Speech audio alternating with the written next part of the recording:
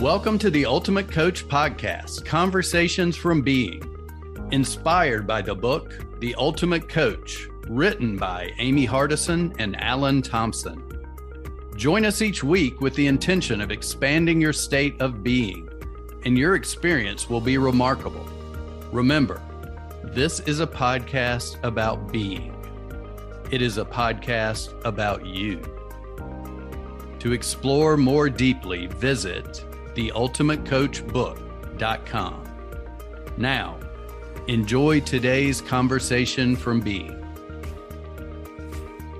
Welcome to another episode of the Ultimate Coach Podcast. I'm Meredith Bell, one of your hosts for this show. And today I am just so delighted to be able to have as my guest, Mark J. Silverman. Mark, welcome to this program. Meredith, whether it's on a microphone on a podcast or just you and I talking on the phone, it's one of the best parts of my day. Well, thank you, Mark. You know, I was looking back that you and I think, first started corresponding in 2021. I feel like we've been friends for life. It's only been 2021, really? Instant connections. And I just think you're such a remarkable human being. And I'm so excited to bring you to the listeners of the Ultimate Coach Podcast. You have so much to share that's of value. I'll just tell the audience real quickly, Mark has many talents. He is currently focused on being an executive coach, an author, a speaker, and a podcast host. And he's one of those coaches who works in the corporate world. Specifically, he works with CEOs around the world. And his goal is helping them to turn their fast-rising high achievers into effective leaders.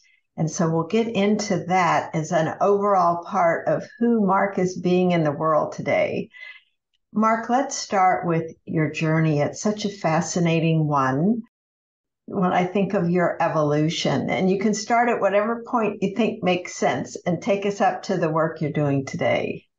You know, it's so hard not to make it shtick and, just kind of offhand toss off, how I started on this journey, being homeless and, living in my truck and being 135 pounds.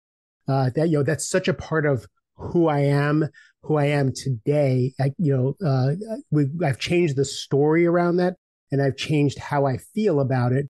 But that part of my story is as impactful now as it was back then. So, back in 1989, I was not a going human concerned. I was an alcoholic and a drug addict and a sex addict, and I really didn't have any life skills. And when I rolled into town and my brother got me sober, he told me I was going to go to AA meetings and NA meetings and go to college and go to the gym with him. That was a shift in my world and in my worldview.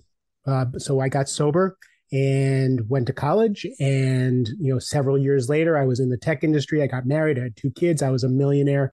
And I joke all the time that I was a short Jewish Tony Robbins. But the whiplash and the shift in my world was quick. It was from going to being someone I was ashamed of to being someone who drove a sports car, had $1 million house, was a pillar of the community, but still feeling like that homeless guy, still feeling on the inside like I'm a fraud, is how I went through my career.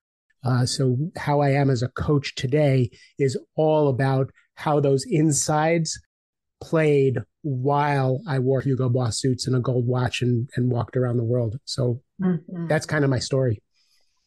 And somewhere along the way, you learned about Steve Hardison and you decided to have a Be With session with him. And that had quite an impact on you. I would love for you to share that. So I found out about Steve Hardison over 8 years before I had my Be With session. So when I was in looking at changing careers, when I was looking at becoming a coach, and I finally figured out that was what with my next move, leaving the tech industry and doing coaching, I was reading some Steve Chandler books, and he kept talking about this ultimate coach. He kept talking about his coach and how amazing his coach was. And I had read like 4 Steve Chandler books at that point. He probably only had like 4 by then. And I said, okay, if I'm going to be a coach, I want to be coached by the best in the world.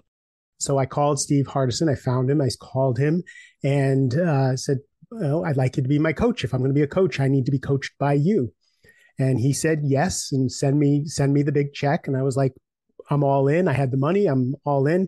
He says, and you're going to be flying to Phoenix every other week to meet with me in person. And that's when I said, hold up, not sure I can do that. And again, now in hindsight, I now understand the commitment behind coaching and what that does for you. Then I was still in transition. I still had like a full-time sales job. I still had little kids at home, and I wasn't able to put that together. So I told Steve I can't do that. So he suggested a couple of other coaches for me, one Steve Chandler, one Rich Litvin, and I wound up working with Rich for 4 years. But Steve and I stayed friendly. Steve and I, we would exchange texts or emails, or we talked every once in a while. So Steve always loomed large in my world. And I decided, I knew about the Be With sessions, and I never had the calling to go work with him because I loved who I was working with and what I was doing. And then I was sitting on my meditation cushion one day, and I got the green light that said, go do your Be With session with Steve now. It's time to go see him. And what was happening up until then, before then, is I'm sure that you've read The Way of Mastery. That's one of the books Steve suggests. I had gotten into the non-duality world, and what I got from really diving into that world was a freedom from Mark that I never had before. So I had grown, I had changed, I had become successful, I even changed careers, still being Mark with all his issues, with all his challenges, and with all the pain that he carried around and all the trauma that I carried around in my body. And when I finally had the experience, I was reading Jed McKenna's Spirituality is the Darndest Thing. And in the middle of reading that book, I was sitting on my meditation cushion, and it all fell away. Like Mark fell away, my stories fell away, and I was free for the first time in my life. I walked around just kind of in a blissful daze for days, just finally realizing that I'm not Mark, that Mark is this character. I finally was just joyful and free and open and light. And I spent several years that way. So I had spent years just in this joyful, happy place. Unfortunately, and I now know that that's kind of an immature spirituality, is leaving this world behind for that world. But it was, again, the first time I've ever been without the pain of being Mark. But I wasn't making enough money to support myself and my family and to take care of all my responsibilities. I wasn't being consequential in the world the way I wanted to, the way I needed to be in order to take care of myself. I was still a great dad. I was a great ex-husband. I had a wonderful relationship, but it wasn't quite working. And that's when the Be With session with Steve happened. So I go to Phoenix, and I go to his house, and we have a fiery conversation about coaching and what it's like, how do you be a coach rather than do coaching. And it was a really great conversation. And then Steve said something to me that was it just stopped me in my tracks. Pissed me off, but it stopped me in my tracks. And he said, Mark, you know what your problem is? I'm like, dude, I got no problems. Honest to God, I don't even know why I came here. I came here just to be with you. I don't have any problems. And he says, your problem is you haven't built a life worth living. And I was like, what? What do you even? I was so insulted because I was free. I was one with the universe. I was, like none of this matters. And I'm like, what are you talking about? I haven't built a life worth living. This life isn't even worth living, because it's not real. So I left there with, a few nuggets, but that thing just kept staying in the back of my head. So I came home and I kept going over the session and all the things that I got out of the session. But that one thing kept gnawing at me, is I haven't built a life worth living. Then I had a conversation with one of the non-dual teachers.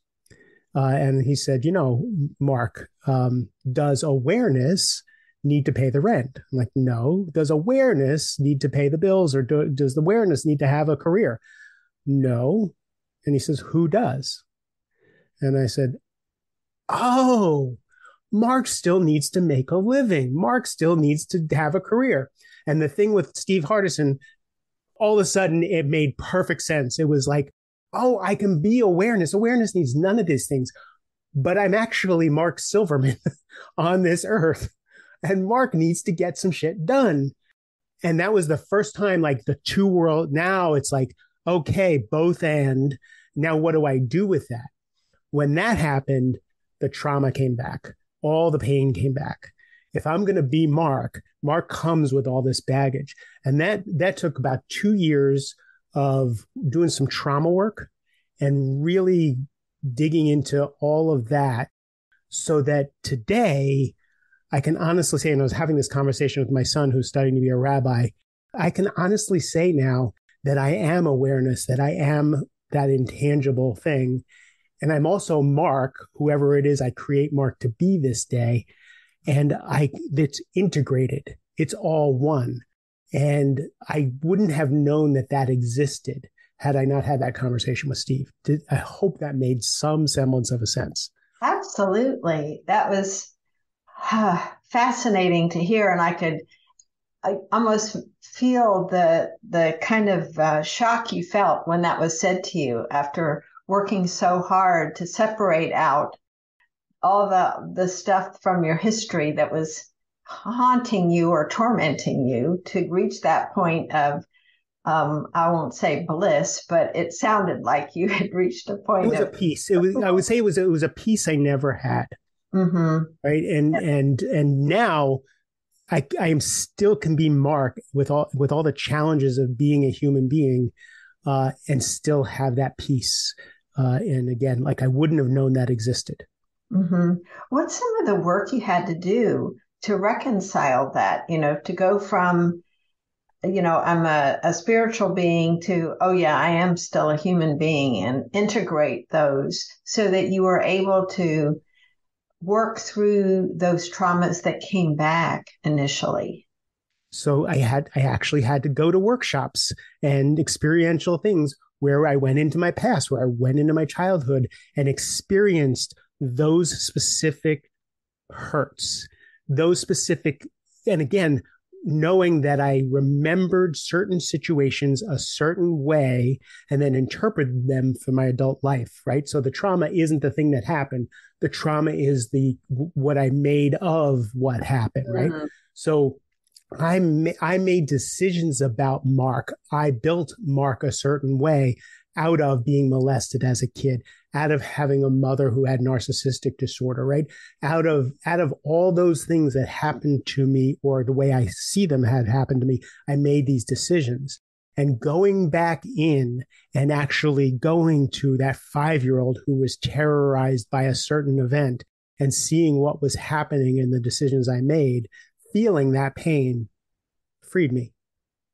So doing that trauma work and that belief work and understanding how I built this guy called Mark and how all that stuff was still running me, again, was really painful, really unpleasant, and so worth it.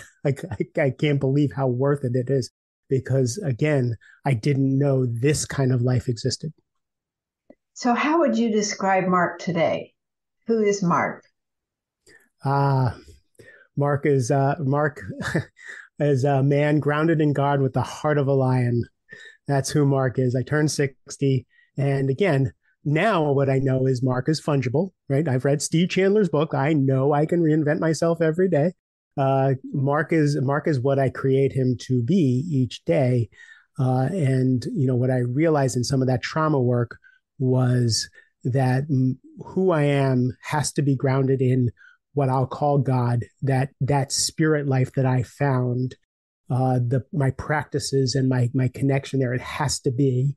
And the other is that the guy who lived the life that I lived and came out the other side has the heart of a lion. Like, I thought I was weak because all these things happened. I thought I was weak because I dealt, it was so painful to be a sales guy. It was so painful to be married. It was so painful to be a dad, to be successful, to do all these things.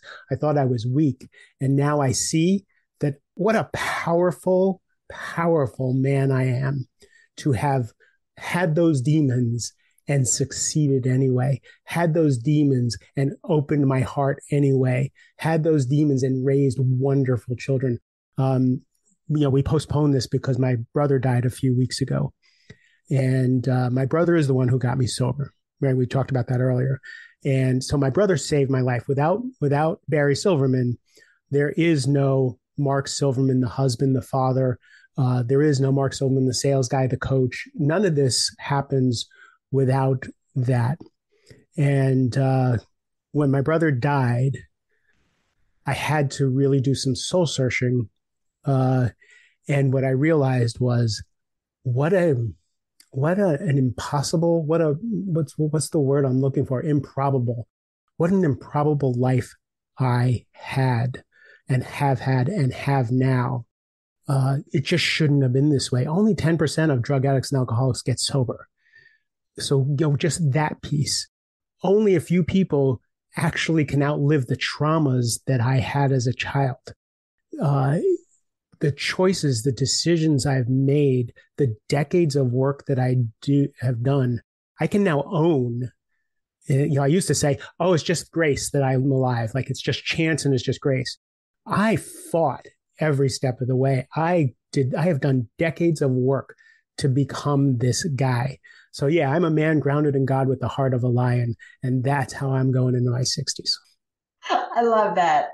So I love that you own your power, because I think sometimes people have this false humility, or they're too quick to dismiss not even compliments, acknowledgments of who they are. And I love that you have stepped into that, you own it, and now you are really having an impact. I want to talk some with you about how you have really evolved into this person committed to have a major impact, and talk about where you've chosen to focus your strengths, your energy, and what kind of impact that can have in the world. So I'm one of those rare coaches who, have that deep spiritual bent and really want to do the holistic coaching, who I thrive in glass buildings. My friend Helen Appleby is the one who actually said that years ago, that changed my career. She says, Mark, you belong in glass buildings. I love being in a suit. I love dressing up. I love dealing with people who are building businesses. I love people who are trying to figure out how to be leaders on a leadership team. I love people who are flawed and still creating amazing things anyway. My zone of genius is how to navigate human relationships. Being able to teach that to people, no matter what personality type they are, no matter what their responsibilities are, and have them have a more peaceful and impactful life, just wakes me up every day and makes me thrive. The side product is, again, Rich Litvin used to say, sell people what they say they want, give them what they really need. So I sell promotions, I sell more money, I sell, leadership skills and all that stuff. And what I give people is a sense of self. I give them a sense of who they are being in those places. And I have a conversation with almost everybody that I coach, mostly men. I have a conversation with them before I sign anybody up. And I say, do you want to be the kind of man your wife needs you to be? Do you want to be the kind of father your children need you to be? And are you going to be the kind of man who can handle this kind of success and wealth? When I first said that, the first time I said that, I was just freaking out that I was talking myself out of a sale. But I realized it's what I care about. So when I went out to dinner with a couple of my clients who I've been coaching for about 4 years now. They're wildly successful, like crazy money successful. And I had never met their wives in person. And we went to dinner, and the wives looked at me, and both of them together, they said, "You have no idea what you've done for our families and what for our marriages. We know you've done for the company and what you've done for them as leaders and all that stuff, but what you've done for us as a family, and both of them said this, is intangible. And I'm in this fancy restaurant. I just burst into tears because that's what I care about, right? Like, who cares if you're a multi-millionaire if you have an unhappy home life? Who cares if you're, we're watching a few billionaires wreak havoc on our world right now. What good is being a billionaire if the inner landscape is hell? So for me, I'll sell them promotions, I'll sell them leadership skills, but I want them to have that peace that I have. I love that, Mark, because when you think about it, at the end of the day, at the end of our lives, what is it that matters? It's the relationships we create. And so for you to be able to have that kind of impact, I just love that you've chosen to put your energies and your skills, your strengths, your lion heart into working with those folks. Because one of the things that I'm sitting here thinking about is, some of these strong business leaders, they don't want any fluff.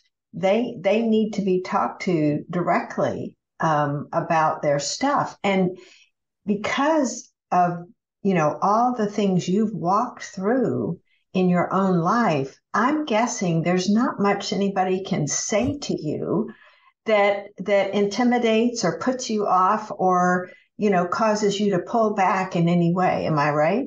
Not in my coaching, and in the real world, there are people who intimidate me. That I'm. No, I'm talking about with your clients. But with my clients, it's funny because a niche has shown up for me that I did not expect, and that is I get calls from CEOs who have someone on their C-suite, on their leadership team, a VP or chief, something officer or something other. And they're, Mark, they're amazingly talented. Oh my God, they're great. But they're a bull in the china closet. Come fix them, right? So I have become the troublemaker whisperer. Somehow I'm able to take these people who are just so full of themselves and are they've just been so talented and rose through the ranks so quickly that they're missing some of those key leadership skills or the key co-leadership skills that they need. And I'm able to talk truth to them and set them straight, and then have them really have a more integrated leadership style on a leadership team. How about giving a couple of examples? When you think about how you were before and how you are now and how you are being in the world, some of these folks go through this transition as a result of their work with you, from being one way to actually realizing it's more effective to be a different way. Well, usually again, we do what's called is a 360 interview process. And you know what that is because you work in the same arena that I do. So a 360 is where you go in and you speak to some of their peers in the organization, you speak to their superiors in the organization, and then a few people who work for them. And every once in a while, I bring in the wives. If my gut says to bring in the wives, I usually get some really good information there. But when you get that 360 view of what their leadership style is, it's hard to argue with what's on the paper there, right? So the CEO brought me in to do this. The paper says that people kind of feel the same way as the CEO does. What are we going to do about that? But also, most people don't like not having good relationships. As I say, as you move up, if you have the wreckage of these relationships, as in my Rising Leader workshop, we have an exercise in there where we go through your ambition and we say, where has your ambition wrecked relationships on your way up the ladder? Mm. And when they go through that and they look where they've actually destroyed some relationships or just left a little dirt on the relationships, now they're in a senior leadership position. Where's your support coming from? Have you built a support team by rising up the ladder, or are you a lone wolf that people are gunning for? And which would you rather be? Would you rather have everybody going, yes, that is the person who should be the new CIO. That is the person who should be the new chief financial officer. Or do you want people to say, yeah, he's not going to last and we're not going to help him last? So that kind of thing is usually pretty helpful. I'd love for you to share an example of one of these folks. What did they realize about themselves that they didn't, not just the information that came in from, say, the CEO or the people, but when they looked inside at who they were being, what was it about themselves? Is there a common thread that they are always in a particular way and they decide, that's not working. I want to be more of this or less of that? Well, one is that, again, I use the Enneagram. So that personality type, so our conditioning has us succeed in a certain way.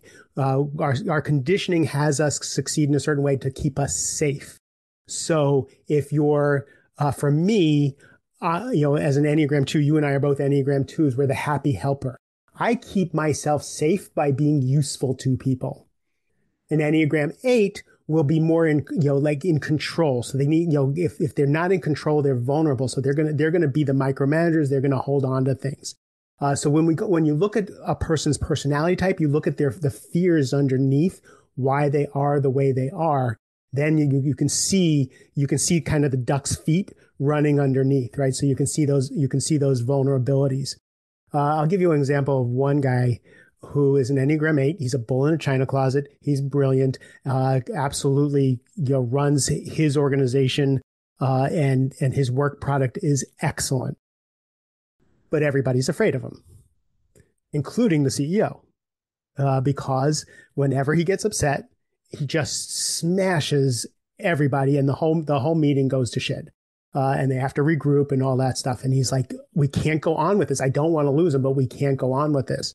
So we do the 360 conversation. We talk about how does this affect your life? I actually had him do for a week. I said, I just want you to walk into a room and I want you to notice people's energy when you walk into a room. Just spend the week noticing their energy. That's your only homework. Walk into a room, quiet down. How are people with you? And he came back and he said, wow, people tighten up. I never noticed that before. People stiffen up around me. I said, is that the world that you want to live in? Do you want to live in a world with people who stiffen up around you? Or do you want to live in a world where people actually are happy to see you walk into a room? So we started working on some of these skills, and a lot of it was just skills, right? A lot of it was expanding the range. So an Enneagram 8 really doesn't feel like the soft people skills, those niceties are necessary. Let's just get to the thing. Let's get it done. Let's move on, right? And you want those people on your team because they get shit done, but at the expense of leaving people in your wake. So we started working on some of this stuff, and he started using the skills. He started using the people skills that he did, again, didn't think were so important, but he started to see the results. He started to see people grow around him. He started to get feedback from other people that he was better. And then, so we've been working together for about 9 months now, so I do 6-month contracts. So about month 5, he comes back to me and he says, I just went to the doctor. I said, really? What happened? He says, I've had high blood pressure all my life. Really? He says, my doctor wants to know what the hell happened to me. I no longer have high blood pressure. And I said, oh, what'd you tell him? What happened? He says, I got coaching from Mark. I went, wow. He goes, you know what else, Mark? He said, I've been lactose intolerant my whole entire life. I am no longer lactose intolerant. He says, I can't figure out what it is. I know what it is, right? His body, he's not in that fight or flight all the time. He says, and by the way, my relationship with my wife is so much better. My wife noticed. She says, I come home, I'm not so tense. I'm nice. We have talks. We go on walks together. This was after 5 months working together. So yes, his organization works better. The CEO is much happier. He's better on the team and all that stuff. But look at the other things that happen from him learning how to not. And one of the things I tell most of my clients, because most of my clients are hyper hyper responsible, over responsible. You know, those types of people, like everything is important. They're going to they're the ones who are going to stay up until 3 o'clock in the morning to make sure that everything's the way it's supposed to be. And I try and get them all to see, to just care less. I'm like, your problem is you care too much. Like, what do you mean I care too much? I'm like, you just care too much. Like, everything is so important. You're wound up like a top. And I try and get them to kind of let go that way. And that seems to do the trick. That's such a powerful story. And it goes back to this whole idea of, where there are these whole beings and how we are being in a given moment and over a period of time impacts our health and the energy we put out. And because what he was noticing going into the rooms was really people responding to the energy he had been consistently bringing himself. It's amazing. Thank you. I want to acknowledge you for the wonderful work you are doing now, the impact you are having, this ripple effect that you're having on others. And I want to come back to something you said earlier, which was about how you're creating yourself. So I would love for you to talk about, do you have a process, say in the morning, that you go through to get yourself ready to think about, who do I want to be today, for example? I joke about that all the time on my own podcast. I'm kind of naturally Eeyore. Even with all the spiritual work I've done and the oneness with the universe, I still wake up pretty freaking grumpy every day, and it's just always been that way. And people say, Mark, how do I be like you? Your equanimity is like, and your open-heartedness and your vulnerability and all this stuff. And I'm like, well, you want to be like me, do what I do. And this was something that happened with Steve Hardison in that Be With session. I asked him something about himself, and he starts throwing his journals at me. And he starts showing me his books and starts physically throwing his journals at me with all the work that he does and his walking meditations and all the stuff that he does to create himself. And John Morgan talks about that in one of the beautiful videos that he did about working with Steve. And I realized I do the same thing. And I doubled down after that time with Steve, where I used to call it just prayer, meditation, journaling, whatever. Now I call it creating myself every day. So I'll wake up Eeyore. I don't really care what this character Mark does, but I know what I want him to do when, it's time to be in the world. So I get up early in the morning, get on my meditation cushion. I do my journaling. I read something. I usually like a book like The Ultimate Coach Book or The Way of Mastery. I'll read like 1, 2, or 3 pages a morning. That's how I slowly get through books. And somehow I've read tons of books, 1, 2, or 3 pages at a time. Then I'll meditate, journal, and, kind of create who it is I want to be. I have my manifesto of who I want, that document, that statement of who I am in the world. I am a man grounded in God with the heart of a lion, right? If I'm that, and I have that tattooed on my arm now, if I'm that, that's how I'm going to show up every single day, right? If I put that on paper, if I put that in my heart and in my mind, that's how I'm going to show up every day. So I get myself right. I create myself in the morning every single day and then recreate myself all day long. I was just going to ask you about how do you respond when something happens during the day that's unexpected, especially if it's something that is not welcome, that kind of unexpected, not a nice surprise, but uh-oh kind of. I don't hesitate to phone a friend. Like I have some close friends that you're one of them people that if I needed to, just kind of talk myself off the ledge, I'll make a phone call. I don't have any pride. Like my mind's making something up. For me right now, this Rising Leader program and putting myself in the world in the way that I am over this next year is scary to me. It really pushes some of those trauma buttons of being visible, of putting my stake in the ground of who I am in the world and what I'm bringing to the world and calling myself a leadership coach.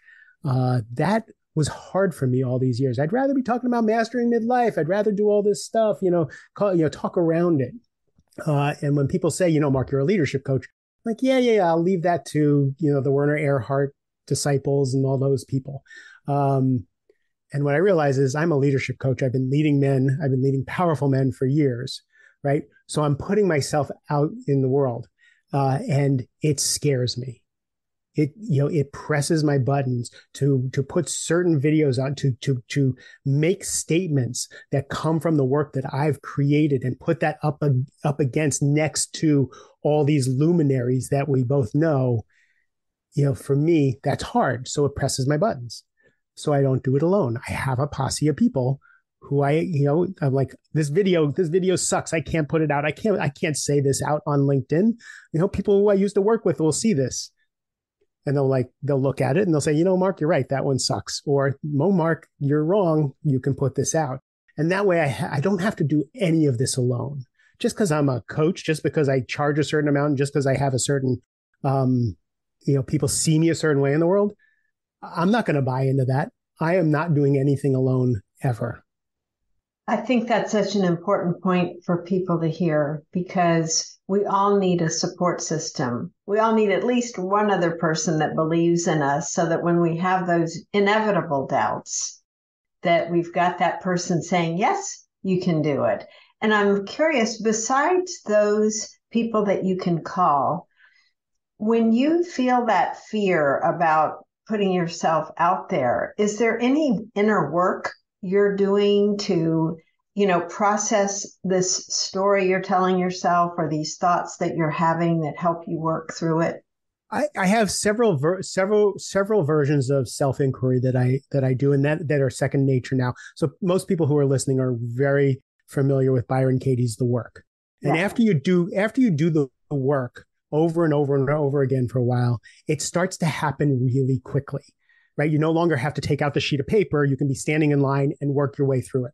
I have this thing, these 6 questions to ask yourself to talk yourself off the ledge. And the 6 questions start with, is what I'm thinking true, right? Is what I'm thinking about the situation true? How am I scaring myself, right? And I work, and I that question, how am I scaring myself, is a really good one.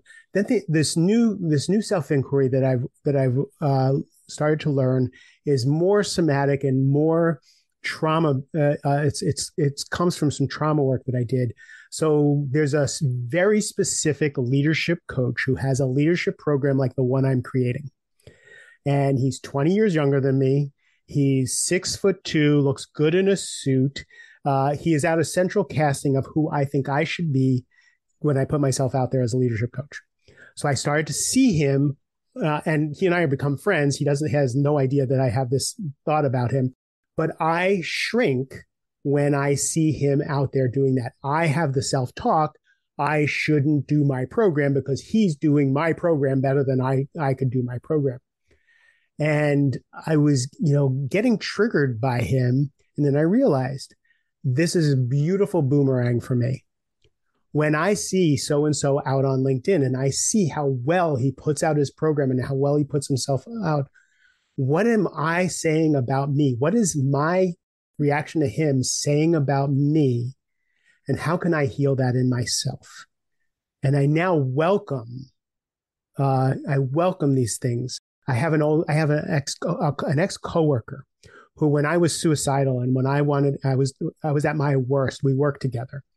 And he saw me at my worst. But I love this guy. He's such a good guy. And we were kind of friends. He's now a VP of sales at one of these big companies. His career has gone in a really cool trajectory. And I tried to contact him a couple times, and he will not respond to me.